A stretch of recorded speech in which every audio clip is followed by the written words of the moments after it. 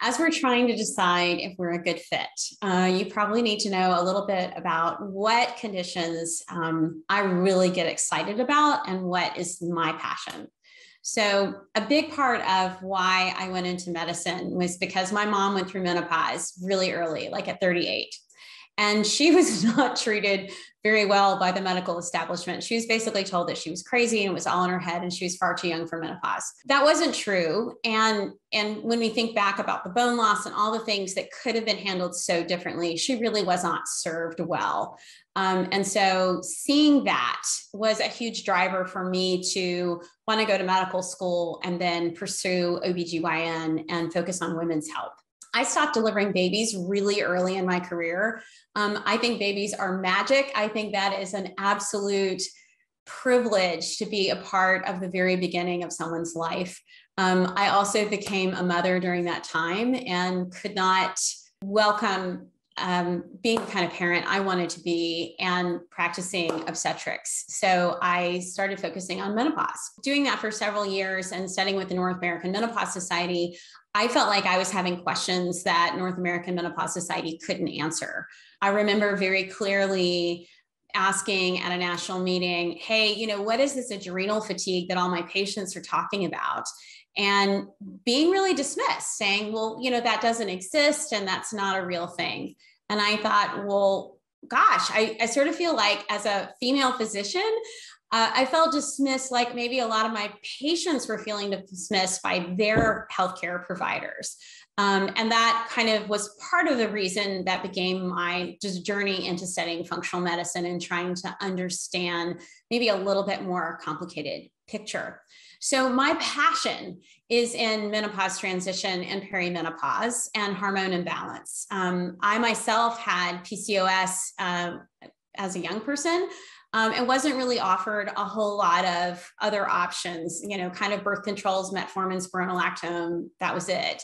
And I don't think there was enough really offered at that time in terms of, hey, what can we do with diet? Hey, can we get a continuous glucose monitor? Can we look at insulin resistance more deliberately? So there's a whole lot we can do for those conditions. So if you're trying to figure out if you're a good match for me, I am really focused on women's hormonal health, particularly at the menopause, perimenopause transition. I'm also work with a lot of PCOS patients.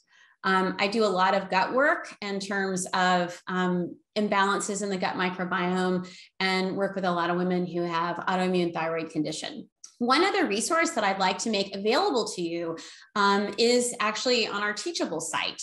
So I'm just going to share my screen with you and show this because I think it would be a really nice way, if you're not sure if we're a good match, to really get a sense of kind of what I'm like to work with. And you can hear some lectures that we've given to the community. So this is our Teachable site, and this is how we share open office hours, which we record each week with members. And there's some free resources available here. So if you go to Hormone Wellness MD Academy.teachable.com, and you scroll down, in the middle here, there's this educational information, which you can click on, and it's free. We just ask for your contact information.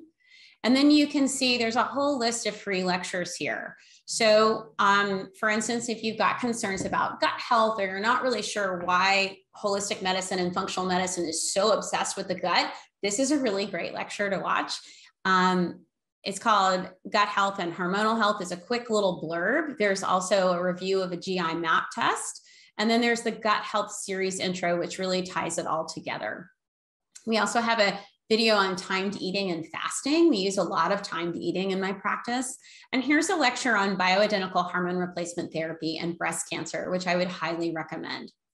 The rest of the lectures are guest lectures. So whenever we invite someone from our community in to share their expertise with our community, we post that publicly so that everybody can take advantage of it. And a couple that you might want to take a look at, there's one from Dr. Portella on EMDR, thinking about trauma, and also from Dr. Daniela Perrone, healing trauma beyond talk therapy. We've had two great lectures from Dr. Hooten, who's a dermatologist, about collagen, and then about hair loss down here. And so these are just a lot of great resources to take a look at. So the ones at the bottom are ones that I've done. The ones higher up are folks that are in our community, and you'll hear me interviewing them. And I think it can give you a really great sense of if we're a good fit. Thanks so much.